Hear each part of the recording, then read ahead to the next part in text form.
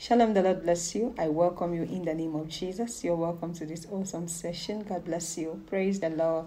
Hallelujah. And this is the atmosphere of possibilities. Thank you so much for joining this amazing family. God bless you. Praise the Lord. Hallelujah. They're about to be a serious scandal about you.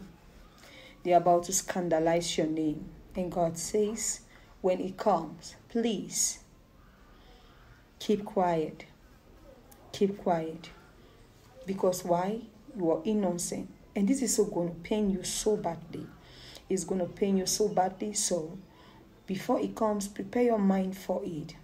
Every child of God, as long as you have made up your mind to serve God, there is going to be persecution. There's going to be scandal. So all what you need to do is to prepare your mind at every given point in time. And be self-controlled so that when it comes, you will not shake out of place. God says, prepare your mind because it will so shake you. But when it comes, prepare your mind for it. I pray may the good God gives you strength in the name of Jesus.